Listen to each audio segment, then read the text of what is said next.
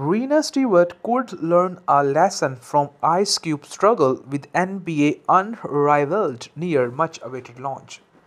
Hello everyone and welcome to this short to the point audio podcast. It's not the WNBA the place to be for any aspiring female basketball star? A question mark. In May this year, the league recorded its highest attendance month in last 2 decades, largely thanks to Caitlin Clark, whose arrival has helped fills arena up to 94%. While the WNBA salaries are not great currently, these numbers will eventually generate more revenue, thus increases the chances of higher salary. However, many stars have found other avenues to earn after Ice Cube Big Three Breana Stewart and NaLyssa Collier unveiled the model of the new league Unrivaled. For years, women have relied heavily on off-court sponsorship for a majority of their income, they said. As the league already aimed at making history, the WNBA viewership, which is just good a boost, might again be at stake. Now, Unrivaled is only 5 months short of making its debut. Will the WNBA stay quiet?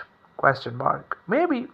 For sure, the WNBA response and the success of this league are unknown, but there is something known that Stewart needs to take lesson from Ice Cube.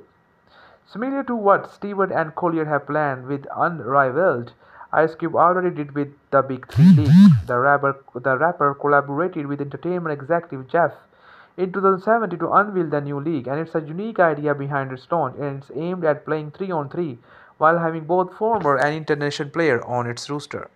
Even Ice Cube planned to give away big financial figures, according to multiple reporters. He offered Big Three players a staggering $10,000 per game along with the performance bonuses.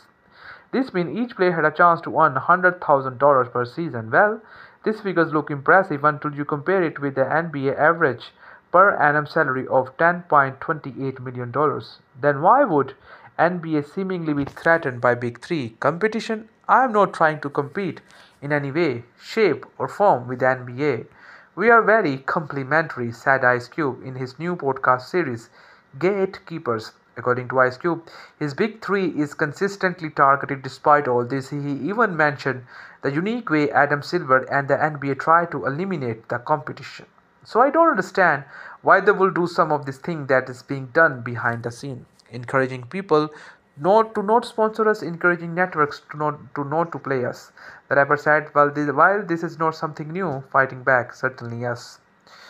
Moving forward, he even mentioned we got to fight back in some way, shape, or form, and Ice Cube did. He attracted play by every possible means.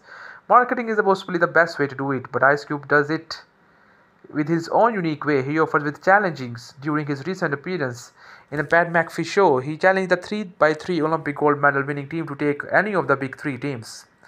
So guys, this is all in this video. I hope you guys really like it. Kindly do subscribe to our YouTube channel. Thank you so much for watching.